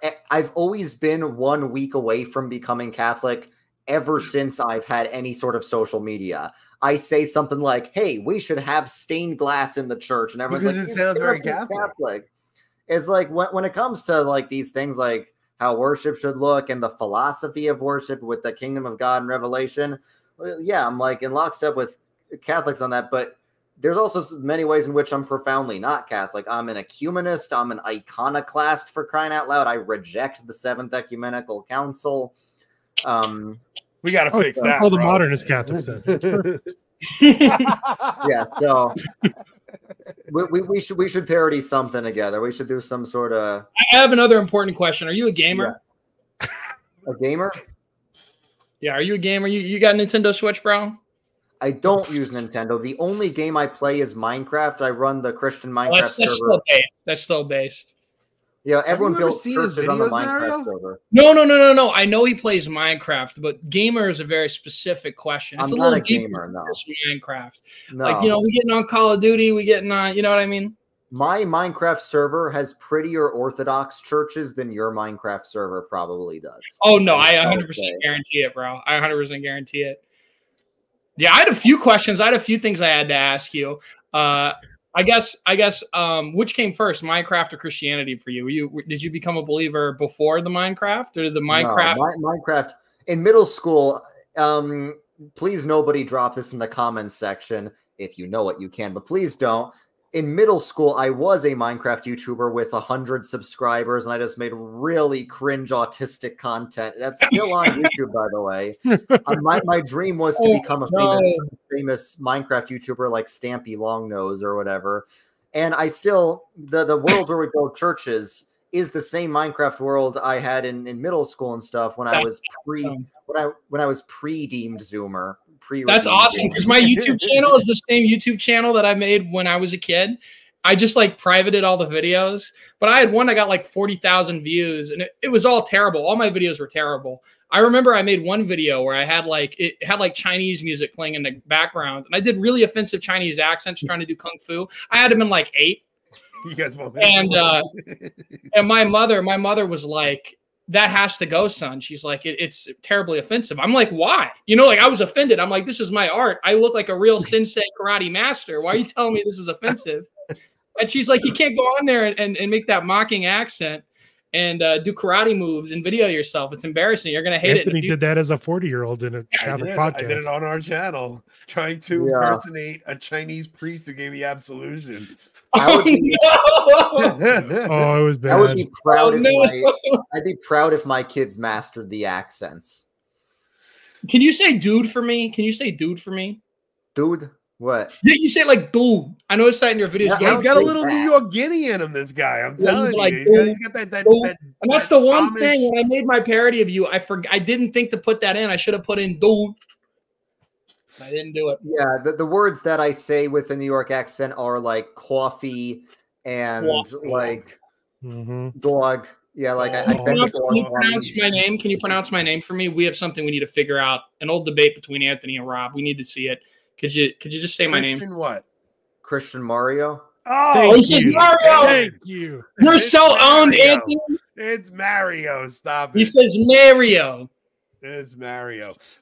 Wait, what was your first video to blow up, Zoomer? My first video to sort of blow up was that church history video of mine. Oh, it was. My first video to really blow up was the all Christian denominations explained in 12 minutes. That video, I'm bragging, but it is the most watched video on denominations that there is in the world. Because I can't think very complexly. I dumb things down. So apparently that appeals to a lot of people if I just explain things in Comic Sans. And I wasn't expecting that to blow up, but it did. So then I kept making videos in that style. Do you think you're going to do this as a career, or are you going to do something else totally different? This is just a little project you're doing on the side? Everyone in my family crucify me if I ever say I'm doing this for a career. No, I'm getting a regular math job as a job, but it's a nice side gig. It's a nice side. I hate the idea of making a ton of money off the internet and like making that your whole grift, because it turns into something. It becomes no longer yours. It's no longer special. And I think the spot you're at, I mean, for being a big account, you do what you want. And you start to lose that once you really depend on it. Once you're, you have wife and kids and they need food and that's your way of income, it totally limits you creatively, like to make fun content. So I don't think I'll ever do this as my sole source of income, even if we made enough money, because I don't want to depend. Then you become audience captured, like you said. Then all of a sudden you're just trying to say whatever's going to appeal to the widest masses so that you can keep your big audience. And you become a drama channel is what you become. If you want to be a big channel, you need to just ankle bite and make drama videos. Like, you won't believe what happened, blah, blah, blah. And it's like, I hate that type of content. So I did. I had him in mind, but I didn't say the name. So you can't put that word in my mouth. I noticed like there's this meme where like channels with 1,000 subscribers do the most intricate analysis of like history. And then channels with 500,000 subscribers is just reacting to TikToks or whatever. No, it's real. It's real. I mean, like, I think that's why, like, I'm okay with making more niche parodies too, of like Paul Washer. Like, nobody cares about Paul Washer anymore. It's because I want to do what I want to do. And if I start like trying to like manufacture content that's going to be big, I just lose it. So it's like, I like being niche. I like being small. I don't want to be famous, I like having conversations like this. Like this is why we started our channel. I think this was one of the more fun conversations we've had in a while. It's very interesting. We might have an opportunity to talk to some well, never mind. I won't say that. I want to hear your Paul Washer accent. Sorry to interrupt, but I want to hear you do a Paul Washer accent right now. All right. Let me get in the zone. Friends, I'm here with Redeemed Zoomer. It's Paul Washer. And friends, I don't know if you know this, but preaching is a perilous task. And it takes bravery to do what I'm doing, because if I say anything wrong about that Bible over there, I am a false teacher and a false prophet, friends. You got to get the crying going, dude. I'm a false prophet. I can't do it. I have to do it to get myself to cry. You didn't even tell me I'm going to hell. You're slacking. Redeemed Zoomer. You are condemned, Zoomer. Friends, don't go down the wide path. It's falling apart. It's deteriorating. It's not as good. Whenever someone says, I feel like my faith isn't genuine, what should I do? Well, first I say, like, you should talk to a real pastor, not me. But then I'll say, how much Paul Washer have you been listening to? And they're always like, how did you know? It's funny because, Protestants always say Catholics and Orthodox are the ones who are so, like, don't have any assurance of salvation. But I'll tell you this right now. There is no one with less assurance than a Reformed Baptist who just discovered Paul Washer. He is so worried about his soul. I mean, I remember one of my buddies went through a Paul Washer phase a couple years ago, and it got to him. It really got to him. Do you hate your sin? If you don't hate your sin, you're not safe. Yeah, no, it's real. And then he's like, look at your fruits. And then he'll name like some of the most impressive fruits, like St. Paul converting like thousands of people. And then he'll be like, look at your fruits. And it's like, I'm 17. I don't know. I haven't done anything. I was in Peru. There are 4-year-old martyrs in Peru. Would you be a 4-year-old martyr? Yeah, no, he'll do that. He'll talk about, he was talking about like, I don't know, like maybe it was like martyrs in Egypt. And he's like, would you do that? Would you? And it's like, these kids are 14. The martyrs in Egypt who he thinks aren't saved because they don't affirm sola fide. They're not that consistent, though. They're not that consistent. So thank God. The Protestant world's awesome. Dude, The Baptists will be like, oh, there's 3 billion Christians, and also Catholics aren't Christians, and who knows what Orthodox are. And they'll never, ever do the math. They'll never think about it. They'll never think. That is pretty funny. I love that. Baptists can't do math. They don't. No, and Baptists can't dance, man, and I'm living proof. I can't dance. I dance like an autistic monkey. Presbyterians can't dance either. No, yeah, you guys are the frozen chosen. It's true. Yeah, it's true. I met a guy recently. Chosen. Frozen chosen, that's what they call them, you know, because they're all chosen. They're Calvinists. They've been elect, predestined, and on top of that, they don't be bouncing around or jumping around or doing all the guitar stuff. They're chill.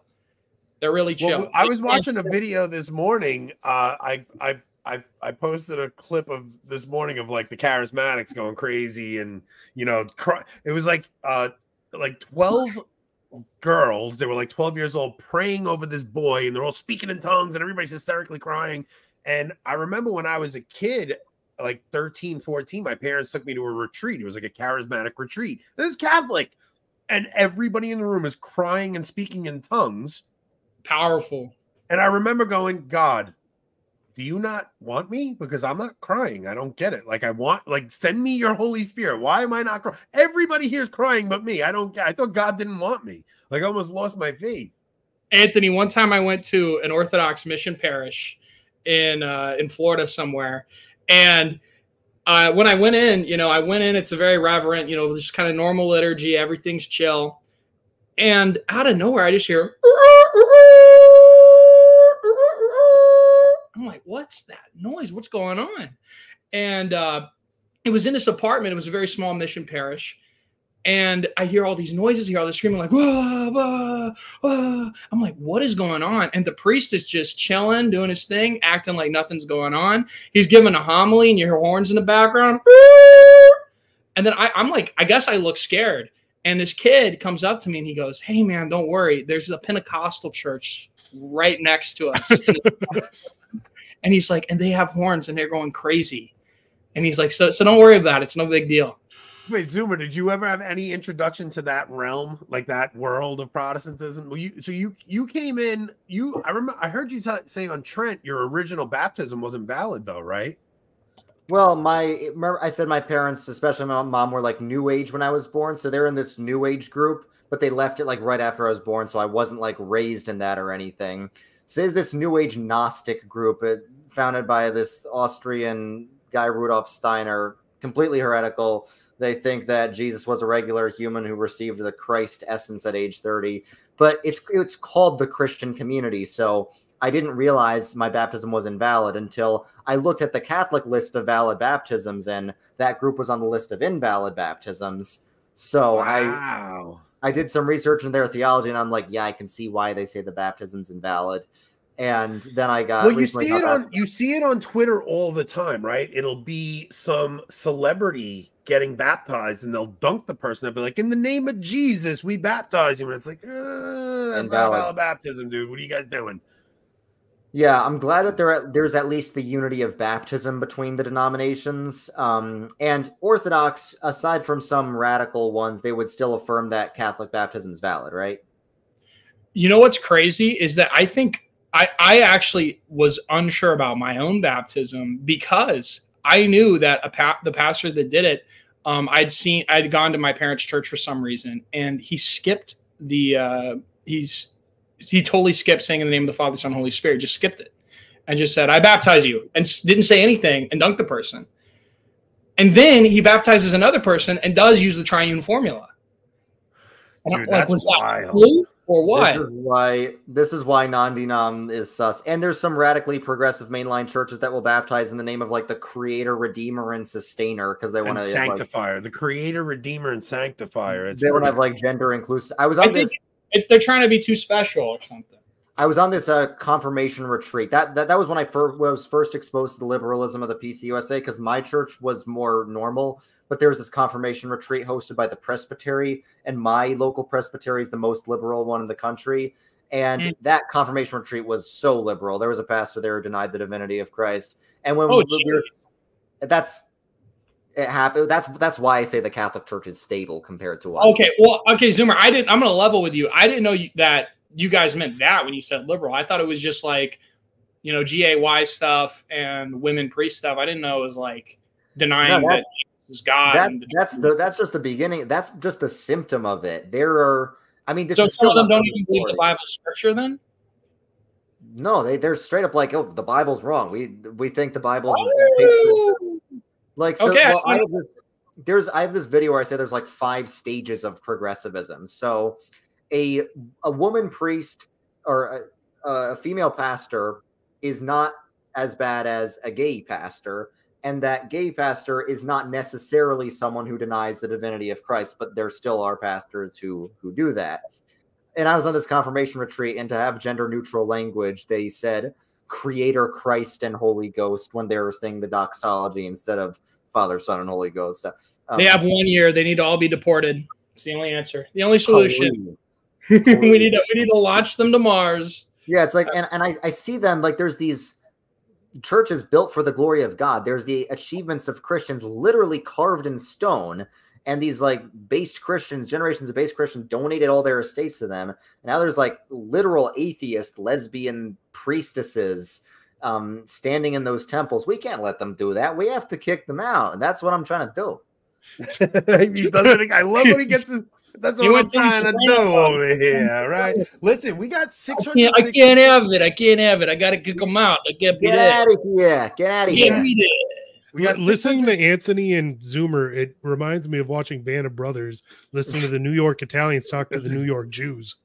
Well, I'm also Italian like 1/4 though. I'm everything. I'm every New York ethnicity in one. I'm Lithuanian. I'm Italian. I'm Jewish. Puerto Rican. Dude, I'm serious. When you come to New York, I really do want to take you to your first traditional mass, just for an experience, man. Yeah, I'd love we got to a really great community. It's like right on the Queens border. It's like a 25-minute ride from you if you're in Westchester.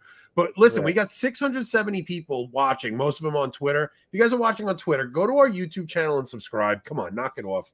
All right, what else can we touch on before we? Dude, I really think these conversations are very good, and I think people enjoy them. I've never. We have one question that might just be fun. What is everyone's favorite Bible translation? Mario. What's yours, Zuma? What's your favorite translation?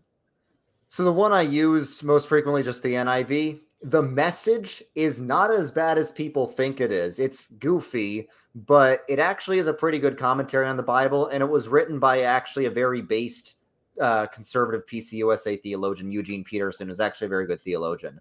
So the Message, I think, is the most underrated Bible translation because it gets clowned on more than it deserves. I've never even seen the Message. Okay, don't look it up. If you haven't seen it, don't look at it. It shouldn't be used as a serious translation. Yeah. It's not a translation, it's a paraphrase. But I think it's a very good paraphrase. It's just it puts every Bible verse, even the Psalms, into like the goofiest boomer American language you could possibly imagine. Well, there's a cowboy translation. Like there's actually a cowboy translation. If you want to laugh, everyone watching, do this right now. If you want to laugh, read any psalm in like your regular translation and then read the same psalm in the Message. I'm gonna look this up. What's a good imprecatory psalm? When my girlfriend and I first started courting each other, we would do a Bible study together every day. And at the end of our Bible study, just to laugh, we would always read a psalm in the normal translation. And then give us one to read. I want Rob to pull one up. All right, I'm going to give you one right here. Romans 3, 28, 29. No, it has to be a psalm. The psalms have the. We're going to do an imprecatory psalm. It has to be a psalm. All right, let's see, Rob. I want to hear one. Okay, let's see here. So this is Psalm 69, which might be 68 in the Dewey Reams. This is the Message. No, read the normal. Read like the RSV. Read the RSVC or something first, and then read the Message. Okay, let me look it up. Have two tabs side by side. Yeah, like for me, I'm reading the Dewey Reams, but I will also, because a lot of it is like that. It's almost like the King James version, where it's pretty tricky. So my comparative would be the RSVCE2. It's the Revised Standard Version, Catholic Edition, the second edition. Have you guys ever heard of the Jesus book, the Hawaiian Pidgin translation of the Bible? No. Yes. Here's John 3:16, because everybody knows that verse in Hawaiian Pidgin. God when get so plenty love and aloha for that people inside the world that when he sent me, his one only boy, so that everybody that trusts me no get cut off from God, but get the real kind life that stay to the max forever. Real. That's real. I read it. The cowboy version's just as funny as that one. All right, Rob, you got it? Okay, so this is the Dewey Reams. It's Psalm 68 in the Dewey Reams, Psalm 69 in other translations. Save me, O God, for the waters are come in even unto my soul. I stick fast in the mire of the deep. and there is no sure standing. I am come into the depth of the sea, and a tempest hath overwhelmed me. So that's just the first 2 or 3 verses there. Yeah, here's the message. God, God, save me. I'm in over my head. Quicksand under me, swamp water over me. I'm going down for the 3rd time.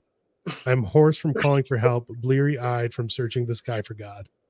It's kind of like a paraphrase in modern boomer English. Yeah. Yeah, it's like I never understood KJV onlyists until I heard about the message, and then it all made sense. I am a message onlyist. I'm not.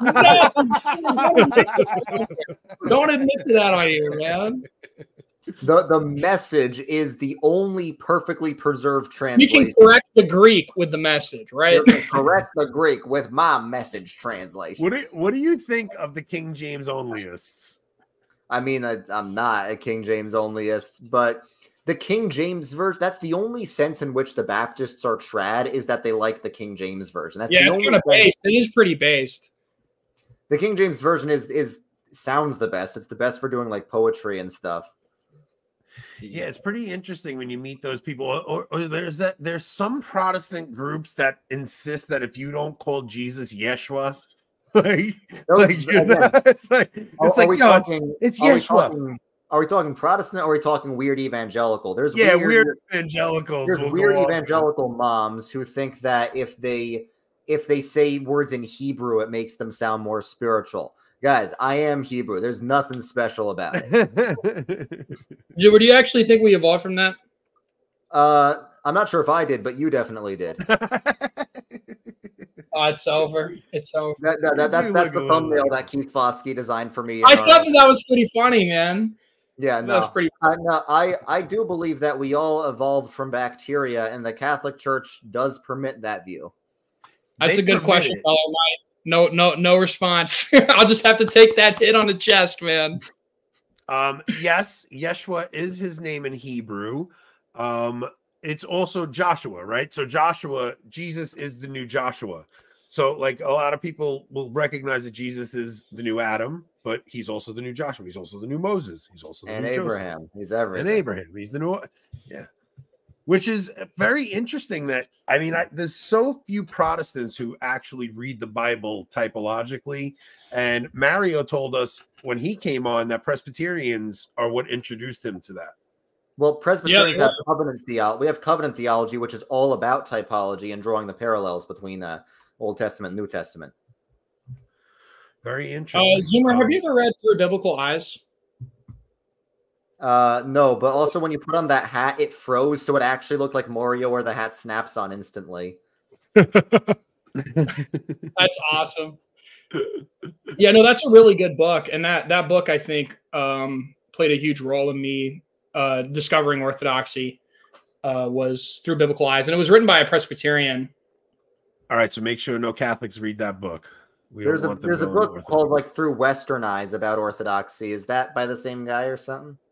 No. This is by I'm trying to remember his name right now. I'm drawing a blank. Let me pull it up, dude. So I was asking you before, do you catch any crap from Protestants for having conversations? James B. Jordan. Sorry. Oh, James B. Jordan. He's one of those weird Federal Vision guys. Yeah. So do I catch any crap from Protestants? Some Protestants don't like that I affirm non-Protestants as real Christians. There's some Protestants who don't like that. They tend to be either the more Baptist types or the like super strict, like 1600s type Presbyterians. Generally, the accusation I get from low church Protestants and like PCA type Protestants, as well as that, I'm focusing too much on worldly things like beauty and institutions. My response to that is kingdom theology. Yeah. Right? Like we said, the gospel is the kingdom of heaven colonizing earth through the church. That includes institutions, that includes culture, that includes music, and it includes buildings. Yes, I said it. Buildings matter. They matter in the Bible. You guys like the Bible, right? They matter in the Bible. God cares a lot more about geographic locations in the Bible than modern evangelicals do. Yeah, but modern evangelicals, they say they believe the Bible, and they say, but they're really saying, I believe the Bible as interpreted through my pastor that I'm learning from, is what they really mean. Because everyone has a tradition. It's like Baptist theology. It is a tradition. I just think it's sort of a wrong. That's tradition. One of the hardest things to explain to them is that they have a paradigm. Like, they seem to think that they like approach the scripture as a blank slate, like in some like Lockean sense, where they just read scripture and the words say what they mean, and they're just reading it, and there is no tradition. It's just the plain reading. And it's so weird because it's like you try to explain to them, like, everybody has lenses and paradigms they're reading through, and it just doesn't compute. That was a conversation I had with a friend of mine who's very biblical, and it took him a long time to understand, like, dude, you're reading the scripture through a lens. You have a lens. You have I think ironically, we don't have to call it a tradition if you don't like. We can call it a perspective, but you have a perspective and you have presuppositions, and they affect how you read scripture. I think ironically, maybe that's the wrong word, but I think strangely, C.S. Lewis, through writing Mere Christianity, created evangelical non-denominational Christianity. Really? Why? Yeah, because he kind of writes the book and he gives like the essentials of being Christian, and he says, like, this is the hallway, you know, everybody should find their own door. But I think a lot of non-denominationalism kind of is based off of that idea of just mere Christianity. Don't worry about this other stuff. You don't need all these trappings. You just need basic Christianity, which they derive from C.S. Lewis. It's just a theory, though. I would push back on that, because a lot of what C.S. Lewis says in Mere Christianity completely goes against evangelical teaching. Like, one of the things he says is like the apokatastasis, the restoration of all things, that our faith is not about going to heaven. It's about heaven coming down to earth and transforming it. That's a very important mainline Protestant idea. And evangelicalism is super Gnostic. It's all about leaving the earth. It's all about escaping this sinking ship of the world. Partly it's rapture theology that influences that, but it's all about, like, they, as Vodi Balcom said, why rearrange the deck chairs on the Titanic? They think the world's a sinking ship, and our goal is to save souls to get off this world. That's Gnosticism. C.S. Lewis pushes back on that. C.S. Lewis says, we're not trying to escape and go to heaven. Heaven is coming down to earth through the church. We are to be a part of that. Oh, I'm glad you pushed back, because that was just like a theory I had. I have no basis for it. The other thing is, too, is like, you're right about something. I think lowercase MC, I think lowercase Mere Christianity, like just that idea, the idea of reducing the gospel to gospel issues. I hate when people say gospel issues. It's like everything is connected. I think reducing Christianity to that's what causes lowest common denominator Christianity. But C.S. Lewis himself is actually extremely based. Yeah, and all truth is God's truth. So it's not just there's the gospel and then you can have relativism on everything else. No. You know, it's not the way that we should approach it. Yeah, C.S. Lewis had even an understanding of purgatory. If you read, I don't agree with him there, but I know what he means. Yeah, but like if you read, what is it? Divorce, the Great Divorce. What was it? The Great Divorce. The Great Divorce. Yeah, just even the way he talks about that one woman who loves her son so much that she can't even love God because she's just so focused in on her son. It kind of just shows you how a soul can just, like, she would drag her son to hell to have him. Turns out ecumenism is just dunking on evangelicals. Hey, we got to find some common ground. I respect all denominations. Non-denominationalism is not a denomination. That's like saying I like all types of food. So that's like, okay, then you should like Burger King as well. Burger King's not food. So yeah. All right, man. I think we're gonna wrap this up. I do have work in the morning. Dude, this was very cool of you, Zoomer, because you're clearly 10, like maybe 100 times bigger than our channel at this point. What do you got? 400,000 subs. I think we're at 9,000. So it was very, very cool of you to come on and just hang with the low, the lowly YouTubers still. Hopefully you build some treasure. Thanks for having me on. Yeah, and I meant it. If you're coming to New York and you do want to check out a traditional mass, shoot me a DM. Tell me when you're in town, and I'll take you. And if your girlfriend's in town, we'll do like a double date kind of thing. I'll take you guys out to dinner and stuff. It'd be very fun. For sure. Thanks. You guys have anything to promote, Mario? I mean, I feel like Zoomer's audience, it's too niche, but my parodies, I make parodies. I got 2,000 subscribers. I'm a nice little, tiny little baby channel. If you want to subscribe to that, you can, or you can follow me on Twitter. I got a big account on there. And, yeah. And Zoomer, you got, I mean, if you guys don't know who Redeemed Zoomer is, I don't know what you do here, but you have I think everybody watching knows. Just go to operationreconquista.com, look at the mission to retake the churches from the heretics. Would you ever play Among Us, Redeemed Zoomer? Would you ever be down to play Among Us?